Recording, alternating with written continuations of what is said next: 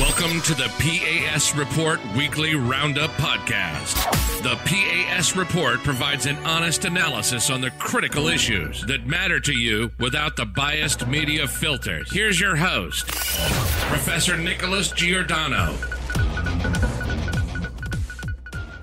Welcome back, everybody. Our next guest is a college political science professor, God bless him, the Campus Reform Higher Education Fellow, and the host of the P.A.S. podcast. At this point, I don't think there's anything that he doesn't do, but one case Nick Giordano has been a beacon of transparent light on are the very tactics the Biden administration uses to indoctrinate our youth and politically weaponize our higher education system. Nicholas, I am sure the majority of college students are thinking Biden is glorious for fighting to cancel student loans, but what really is going on in the education system that they should be focused on instead?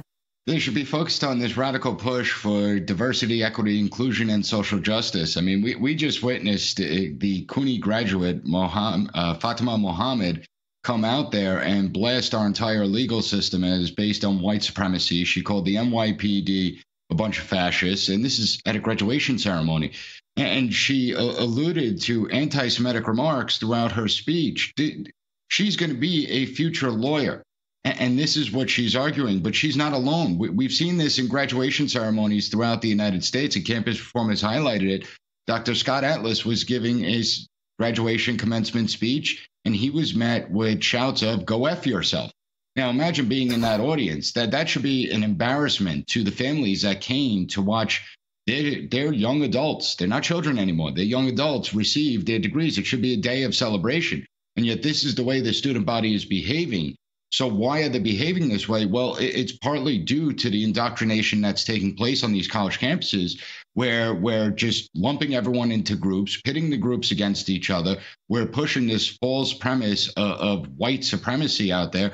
And then you have the Biden administration weaponizing higher education by providing Homeland Security grant funding to universities and institutions, where in their grant applications, they lay out how Fox News and the Republican Party, the Christian Broadcasting Network, as well as the Heritage Foundation, are the initial seeds of right-wing extremism. Turning Point USA and Prager University, they're one step below neo-Nazi organizations. So this is the radical approach that has been taken by the Biden administration and throughout academia, and it is concerning because these are the people that are going to be future leaders in law, in business, in education, in public policy, and yet look at how they conduct themselves. Right. Well, and my concern is that this, I mean, we know that this started a long, long time ago because the students of 30 years ago and 20 years ago are now the ones who are weaponizing the justice system. So, of course, I've got to get your opinion on the last 24 hours, the news that President Trump has received a target notification of this investigation by Jack Smith. What are your thoughts? Well, again, I just find it extremely interesting. When it comes to former President Trump and the investigations, everything leaks out, right? We get anonymous source after anonymous source. It's leaking like a sieve. And yet when it comes to President Biden, who's also under a special counsel investigation for classified documents, you don't hear a peep. I mean, we learned about Hunter Biden's laptop from Miranda Devine in 2020, even though the FBI had it since 2019. We learned about the FD 1023 this year, even though the FBI has had this document since 2020 and it has footnotes that refer to 2017. Here we are 6 years later. Washington, D.C. can't keep anything a secret for 6 years, and yet they are. So I think we're seeing the continued weaponization, not just of higher education, but of government institutions as well. And the Biden administration has made clear under the National Strategy for Countering Domestic Terrorism that anyone that dissents from the government narrative, the government-approved narrative, they could be expressing anti-government, anti-authority sentiment and therefore declared as a domestic terrorist. So it's the increasing weaponization that we're seeing today. We see the double standards, but it goes beyond that. I think that the weaponization of the FBI and our bureaucratic institutions represents the greatest threat to this country. Nicholas, I want to put on someone's pollster hat for a moment and ask you to give us just a casual poll of what you see in your classroom, because, oftentimes it's the negative news that gets the most attention. It's the negative action by students. It's the segregated graduation ceremonies. It's the commencement speeches like Fatima Mohammed's. It's those types of stories get the negative attention. But when it comes down to it, in your classroom, Is there maybe a little bit more diversity of thought? Is that something that we can cling to as a silver lining? There is, and there's actually hope, because in my classroom, and I think in community colleges in general, the student body isn't as ideological as maybe a four-year university system where they all have similar backgrounds and they belong in a bubble together. Where at a community college, you have people that actually have real-world life problems or challenges that they're facing. Some of them have children. Some of them are taking care of elderly adults. Many of them are working, and a lot of them are working full-time, and so they have to juggle, so they understand what the real world is about. And so it is different. The diversity opinion in my classrooms, it seems like it's almost evenly split, 40% Democrat, 40% Republican, and 20% they just don't care about anything, and they're probably the happiest people out of everyone.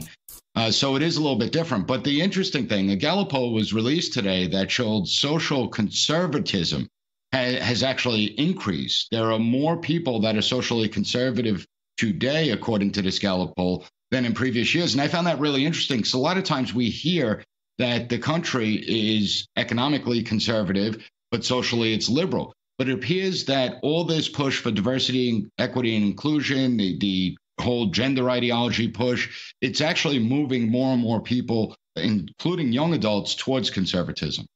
Yeah, well, I think that for people who are socially liberal and libertarian, we've all seen the fruits of that, and it hasn't been too nice, especially right now in Pride Month and seeing what has happened at a lot of those events. I want to ask you very quickly, we don't have time to play this clip, but BlackRock CEO Larry Fink was talking in a speech about having to force things on companies, force ideologies, diversity, equity, and inclusion, these types of values on businesses. And I'm actually long on this. I'm actually very positive, because I think when you look at companies like Bud Light and Target, and they see that they have been on the receiving end of people's wrath when it comes to this type of garbage, Silicon Valley Bank having, checking off lots of boxes on their executive board, but not a risk manager. And I just have to think that for companies who might want to go to BlackRock for investments, I would think that they would rather have customers and income than debt. Does that make sense to you?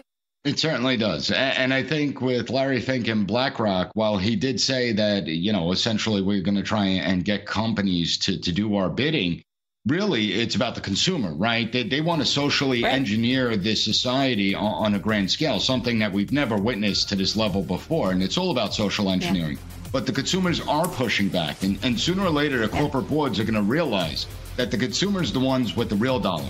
And if they don't get out of politics, they're going to hurt themselves. That's right. And it's been glorious to see the backlash. It's now called the Bud Light effect. Talk about that for a colloquialism. Nick Giordano, thank you, sir. We'll be right back after these commercials. P.A.S. report listeners, hurricane season is almost here, and the time to prepare is right now, not when the hurricane hits. When Hurricane Ida hit the Gulf Coast, it destroyed countless homes and left many without access to food and clean water. Millions lost power, some for weeks. The floods that followed the hurricane washed out roads, made it impossible for grocery stores to restock their shelves. Families were desperate. They were waiting for help that was slow to arrive. But what if you didn't have to rely on FEMA to provide for your family during a crisis? The answer is simple. Be prepared with emergency food kits from 4 Patriots. Their long-lasting and delicious food options are specifically designed to provide you and your loved ones with the sustenance you need when you need it most. And these food kits are hand-packed in the USA, last up to 25 years, compact inside covert storage totes, include a wide variety of delicious breakfasts, lunches, and dinners, and they're backed by thousands of 5-star customer reviews. 4 Patriot survival food is not just for natural disasters. In today's world of uncertain supply chains and unpredictable emergencies, it's more important than ever to have a backup plan. Whether it's temporary power outage, a winter blizzard, rising food costs, you can rest easy knowing that you have a reliable source of food to see you through. And right now, you go to 4patriots.com, use code P.A.S. to get 10% off your first purchase on anything in the store, including the emergency food supply kits that are designed to last up to 25 years. Just go to 4patriots.com, use code P.A.S. to get 10% off your first purchase of 4 Patriot survival food. You're listening to the Steve Malzberg Show on today's News Talk Radio, TNT. All right, folks, it's 4 minutes after the hour of 10 here on Thursday night, June 8th, 2023. And you know what day and time it is wherever you're listening to the Steve Malzberg Show on TNT Radio. I gave the full date, including the year, because history has been made.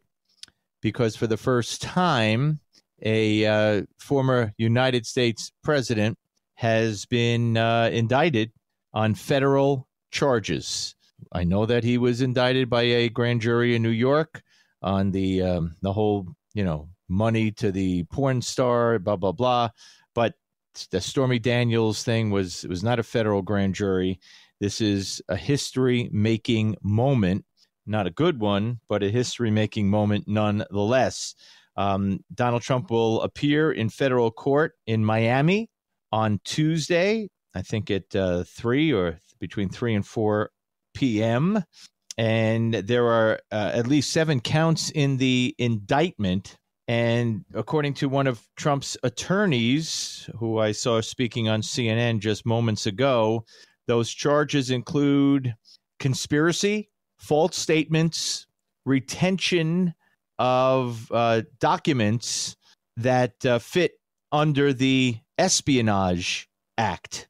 So those are just some of the 7. Let's see, 1, 2, 3. That's 4 of the 7, and who knows what the other 3 are. I can't say it's total coincidence because there was talk that this might happen today. So in anticipation of that, I did reach out to my friend who you are probably familiar with because he's been on this show several times, I'm very, very happy to say. And Professor Nick Giordano, Professor of Political Science, host of the P.A.S. Report. Professor, welcome back. Thanks for having me, Steve. Interesting day, to say the least. Interesting, yeah. That's certainly the case. Okay, so let's get to it. I mean, are you surprised that, and well, we'll get to coincidences later, but are you surprised that they went ahead and while Joe Biden has documents and while Mike Pence had documents and while other presidents have had documents, that they would go ahead and indict him on this case related to documents? The last time we spoke, it's interesting. So we talked about the Stormy Daniels case, and I said that was garbage. I said the Georgia case, that I'm not concerned about that. The federal cases, there's 2 of them. There's this one with the documents, and then there's the January 6th one. I said those are the ones to watch because federal cases, it's always a slippery slope, and the feds have a number of tools where they can box people into corners. But I am surprised at this. So even though I'm not surprised he's been indicted through the investigation, I'm surprised that he's being charged. And we do have to state, we don't know what the actual charges are. They have not been released. We're not going to find that out till Tuesday. So it's mostly leaks and speculation, which I'll get into that in a minute too. But there's one charge that does surprise me, and it's the willful retention of national defense information. The reason I'm surprised that they're charging him with this is because of the special counsel. Yes, there is a special counsel that's looking into President Biden, at the time vice president, and actually a senator too, where he was handling classified information, took classified information, and retained classified information. So I'm actually surprised that they charged Trump with this because all eyes are now going to turn to the special counsel on Biden. And if you charge President Trump with this, well, why aren't you going to charge President Biden with the willful retention of national defense information? But it's also interesting because when they say retention of national defense information, that does fall into the Espionage Act. One of the things when it comes to national defense information, it doesn't have to be classified. It doesn't have to be classified information. It doesn't state specifically that only classified information. It could be any information relating to national defense information. So I'm wondering what Jack Ryan has that they're charging him with espionage, essentially. And I'm surprised that the charges aren't in Washington, D.C. if he's being charged with espionage, because that's where usually the charges come out of when it's a case like this. Why are they doing it in southern Florida, which is actually good news for former President Trump? I mean, you'd much rather a jury pool from southern Florida than a jury pool from Washington, D.C., which is voted 94% in favor of President Biden and 4%, I believe, for former President Trump. So he's better off being in South Florida. But yeah, some of it does surprise me. Some of it does not surprise me. It's the continued targeting that we've been witnessing, the weaponization of all aspects of our government. And they absolutely despise him. They do not want him running for the presidency of the United States. They want to destroy him. And I can tell you one thing, it is going to be a very interesting presidential campaign because we've never been in this situation before. No, and you know, people don't realize that there's nothing. I mean, aside from time and all that and the logistics of it, there is nothing to stop anyone from running for president, even as a convicted felon, even from jail, which was done about 100 years ago. So, they can't stop him. They could stifle him, but they cannot stop him from running just because they're going to, even if he gets convicted. But it's so blatant, Professor. It's so in your face that, we know that the trial, the New York trial is slated to start next March. I mean, right in the middle of it. And now this one, which here we are months later with an apparent indictment, then the other indictment, which was the end of December or something. Or I don't even remember when it was already. But my point is that's got to start, I guess, after the other one is over or before the other one starts. It's going to be one after the other. I mean, could they make it more obvious what they're trying to do? Well, they don't care, and they don't try and hide it anymore. And it's because nobody's ever held accountable. I mean, we've seen abuse after abuse after abuse. And there's going to be people out there, oh, you're just defending Trump. This isn't about Trump. I want to make it clear. This is about the United States of America. It's about our institutions that are corrupted through politics, through ideology. I mean, when you look at what's going on, look at how fast this special counsel operated. Look at how fast they investigated and they're bringing the charges. Now, juxtapose that against President Biden, right? So they had Hunter Biden's laptop. The FBI had it in 2019.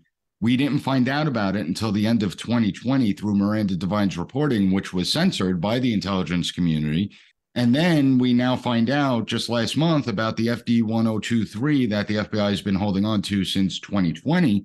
There's footnotes in there that refer to information from 2017. So you're talking about 6 years, and we're just finding out about it now. We have no idea what's going on with these investigations. We know that there's an IRS investigation going on into Hunter Biden. We have no idea what's happening with that. We know a whistleblower came forward and stated that the Department of Justice is slow walking the investigation and Hunter Biden's receiving special treatment. So you're talking about years of investigation. Yet here you have Jack Ryan that was appointed in November of 2022. And here we are just 7 months later, and he's already indicting and bringing charges against the former president. So it's pretty clear what's going on here. Yeah, and we should point out that this is not a independent counsel. This is a special prosecutor. This is the Biden DOJ that did this, that is doing this. So I mean, this is again more in your face, more obvious. And when you listen to people like Comey talk, he was plugging his book the other day, I guess. Oh, God. And when you hear him say, not only forget the fact that it has to be Biden, not even any other Republican, which is bad enough, but when you hear him say, yes, the rule of law will be destroyed if Trump wins, and it just goes to the mindset how they could justify doing anything under the guise of protecting and saving America and democracy and the rule of law and whatever. And they are doing anything they can do. I mean, they're just, it's the double standard is insane. I mean, do we ever recover from this? No, not until you actually have accountability. And what I mean by that, first of all, we've spoken about it before. These are the self-anointed guardians of democracy. They truly believe that the American people made the wrong decision in 2016, and that it's up to them to correct it. These are bureaucrats that were unelected by the people that think they know better than the people. And that's not the way our system is supposed to work. In fact, the founders actually warned us about this time and time again. They warned about this abusive bureaucracy that could take place as government expands. So in order to correct the problem, we have to actually use legislative action. We need a Congress that has the will to begin to remove power from these agencies, to remove power from these departments, and actually consider completely eliminating some departments. It's time that we get back to what the founding fathers intended when they called for limited government, when they wanted to safeguard God-given liberties, when they wanted to safeguard the integrity of our institutions. Unfortunately, today, everything that they feared is coming true. We are slipping into a banana republic. And again, the double standards are so glaringly obvious. It's not like they're pretending. It's not like they're trying to hide it. You have the Biden Department of Justice. You have the Federal Bureau of Investigation that is covering up the potential corruption that exists from the president and the Biden family business. And yet here you have these charges. So we know about the 4, or we suspect we know about the 4 that's being reported throughout the media. The other 3, I'm suspecting those are going to come obstruction charges. And amazingly, President Biden, he gets to hold on to classified documents when he had no power to declassify documents as a sitting vice president or a then senator too. He had no power to declassify these documents. President Trump did. Now, whether or not President Trump declassified these documents or not, that's a question that's going to be debated in the courts. But I don't think they care about the court system anymore. I think they can do whatever they want and they're going to get away with it. And as of right now, they have every right to think that way, because we just got the Durham report, 3 weeks ago, that showed the complete and utter fraud of the Russian collusion hoax that tore this country apart. And nothing ever came from that. Here's people working in the highest levels of government and the most powerful law enforcement agency that could destroy lives that were lying to the courts. They lied to the FISA court. They manipulated evidence, and not a single person went to jail for that. That's staggering. We got another report that the FBI was illegally conducting searches. I think it was over 3 million times, collecting Americans' data. And the court has admonished the FBI time and time again about this.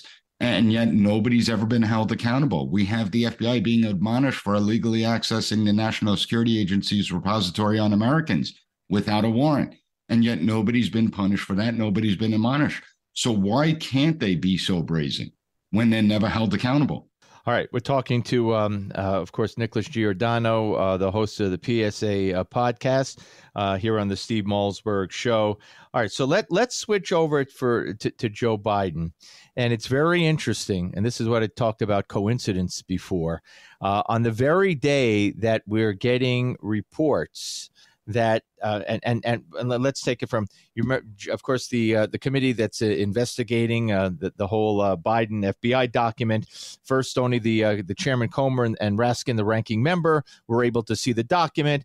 Comer demanded that the document be given to the committee, and they was going to hold the FBI director in contempt.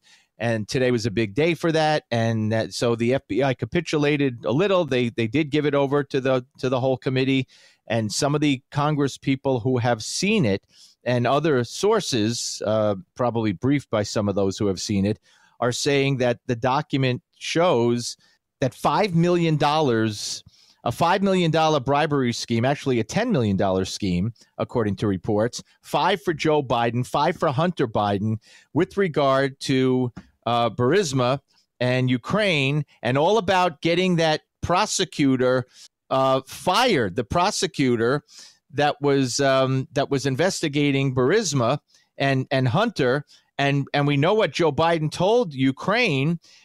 Because we have it, and I want to play it for the folks. Let's see, make sure I got the right one here.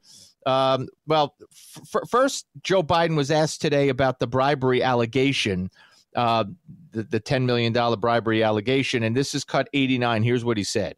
I'm supposed to walk off the stage now. Wait. The bribery allegation, Congresswoman Nancy Mace says there's damning evidence in the FBI file that you sold out the country. Do you have a response to congressional Republicans? Where's the money? I'm joking. Mr. President, it's a bunch of malarkey.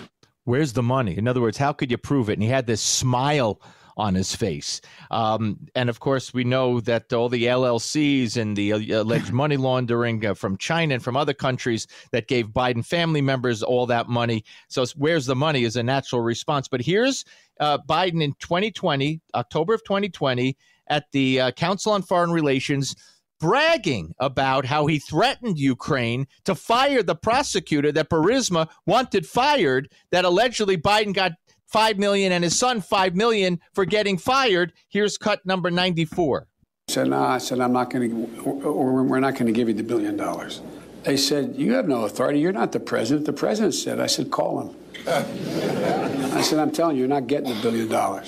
I said, you're not getting the $1 billion. I'm going to be leaving here. And I think it was, 6 hours? I said, I'm leaving in 6 hours. If the prosecutor's not fired, you're not getting the money. Well, son of a bitch.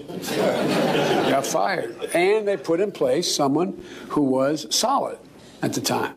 I mean, if I'm talking to a jury right now and, I'm feeling pretty good. Yeah, well, I mean, this is part of the problem, and Democrats, some are saying that, well, that's been investigated and there's nothing there. Others are saying that, well, the FBI looked at it and they didn't conduct an investigation because they didn't feel there was enough evidence to conduct. And they don't even have their story straight. But the director could clear this up himself. The director could come out and state whether it's been investigated, whether it's being investigated, whether no investigation was conducted. He'd come out today and say that and put an end to that, all the speculation.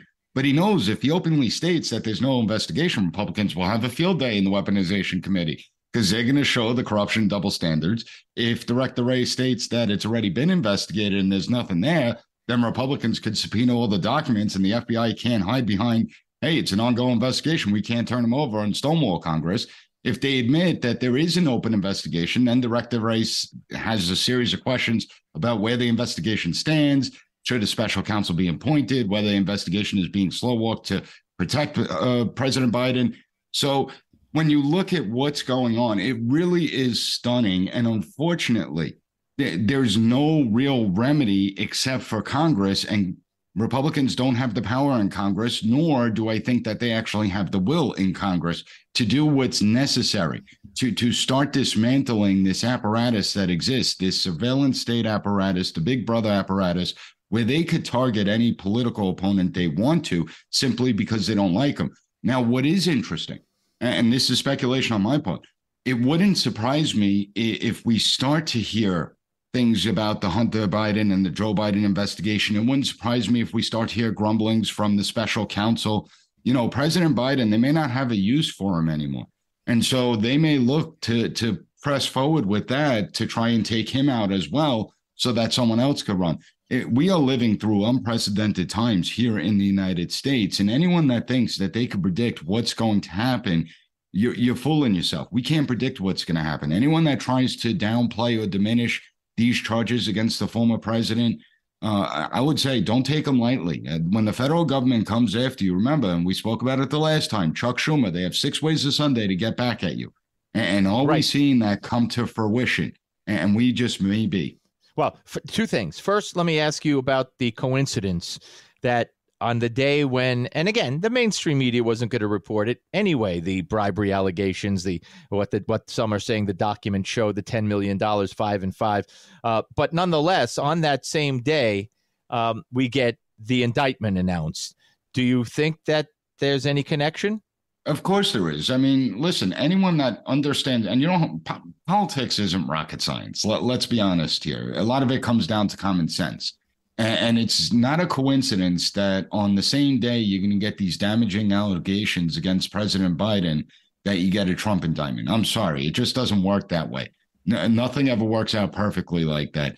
And yet here we are. So, no, I don't think it's a coincidence. I don't think it was unintentional. I think that they needed something to disrupt the media cycle, because if it was simply just what took place in Congress and Congress getting that document, that would have been the main story of the day. And even the mainstream press would have had to report on it. They may have only spent 10, 15, 30 seconds on it, but they would have had to bring it up, and Republicans could have had a field day. But now that Trump's indicted, well, guess what? The whole landscape changes, not just for today. No, tomorrow, Saturday, Sunday, Monday, Tuesday is when he Wednesday has to turn himself in. So the conversation continues, and all the focus is going to be centered on the former president. Now, let me ask you one more question, and it's again, it's speculation, but it fits in with what you say, and I've said similar things in different ways. And when you talk about what Schumer says, and when you talk about how hard it is to fight when the feds come for you and all that, and you talk about there's not a stomach for it in Congress, can all that not, and we might have discussed this in the past in different language, isn't it possible that is all part of the same story? It's all the same puzzle. It's one line to that. You draw a straight line to this one, to that one, to this one, that it's all the same part, that Congress is afraid. They've been told, the word is out, don't do it. Don't do it. Lay off. You'll be sorry. If you think we have stuff on him, wait till you see what we have on you. Does Congress live in fear of the federal government, the agencies, the same agencies that are doing this to Trump, that they could do it to them? Yeah, I do. And I do think that then they shouldn't be in office. If they don't have the courage to stand up, speak out, and push back the way that they are empowered to constitutionally, then they don't deserve to be in office. I mean, sometimes I don't care what the fear is. You have to stand up to the abuses that we're witnessing. And for all those that are celebrating today on the left, for all those Democrats that are celebrating, I want to make it clear. This can happen to you. This could happen to the people that you support. You know, a lot of conservatives, they're constantly pushing out the whole idea of Marxism. And it's true. There are a lot of Marxists. There are a lot of people that want to usher Marxism into the United States. But people like Christopher Wray, they're not Marxists. Okay, people like James Comey is not a Marxist. John Brennan, on the other hand, he may very well be a Marxist. but most of them are not Marxists. They just think that they're the elite, that they're smarter than everyone else, and they have the right to do what they want, to control it in what they deem as preserving democracy. So, I call on the people on the left and I call on the Democrats, understand that this could easily turn on you when there's someone that you want in office that they don't like. And that's the problem. You cannot have this elite deep state controlling things. They were never elected by the people. They're nameless, faceless bureaucrats. And the only remedy we have is to start depowering them. And the only people that could do that are members of Congress. Right. The same people that we both speculate might be living in fear of doing just cowards, that. Though. Yeah, but they shouldn't be living in fear. Well, you know what I mean. Members of Congress have extraordinary power too, and they may. No, but what I'm saying, Professor, and I know you understand this. What I'm saying is basically that, I mean, I've speculated for years about John Roberts and the turn that he took, and I said at the time, I remember the first case or the first few cases, I said on WMAL radio at the time, I said that maybe they slipped a manila envelope under his door one day, and with some information or a list of things he's done that he's not proud of or whatever, and said, you better watch it. I'm just saying, I have no proof. I don't know. And I'm saying maybe they do that. Maybe they've done that to every Republican, some Republicans, many Republicans. I don't know.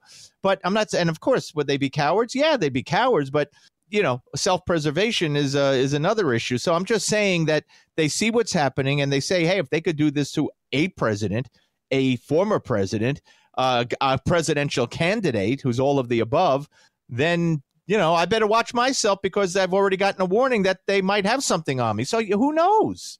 I agree. I understand that. But the thing is, if you get members of Congress and they're all together and they're all going forward with this, you're not taking 535 of them out. True. Okay, that's true. No. So, the FBI and the law enforcement intel community, they could threaten, they could bully. It's easy to pick off one at a time. But if they all stand together and stand up to these abuses, the bureaucracy's done. Yeah. They get shut down. Yeah. And that's why they need to put aside their partisanship. They need to work together. And unfortunately, you got people like Schiff that don't mind it because it's targeting his political opponents. But I do believe that you can make them see. I mean, 2015, I'll always say it, CIA spying on duly elected members of the United States Senate. It should have stopped there. Congress should have taken the power back then. They didn't. That's a pox on their house. They have another opportunity to do it now. Whether they can do it or not, like I said, I'm not sure the will is there. Right. Professor, I can't wait to hear the next episodes of the PAS podcast. Tell folks where they could go find it. I should have delayed it 2 days, the release, given all this news. But yeah, they could go to PASreport.com. They could find the podcast there and go to any podcast platform that they want to. They could also follow me on Twitter at PAS Report. And Steve, I always appreciate being on with you. Absolutely. Well, you know what? Dump the other one and do another one. Or I don't know how it works for you, but add another one. Put, Hey, listen, they're all relevant. Yeah, no, I don't mean dump it. I mean just do another one, a special one, and out of sequence or a special, whatever. I'm kidding. Yeah, but here's the problem. I got 2 kids with strep throat in my house right now. Oh no! Today was like a nightmare. Oh my God! Well, then listen. Then I extremely appreciate you coming on. I always appreciate it very much. But take care of your kids, take care of yourself, and we'll speak soon. And thank you so much, Professor. Thank you for listening to the P.A.S. Report Weekly Roundup Podcast. Have a good one. Bye. Be sure to rate, share, and subscribe to the podcast so you'll never miss an episode. Also, visit PASreport.com and follow us on Twitter at PAS Report.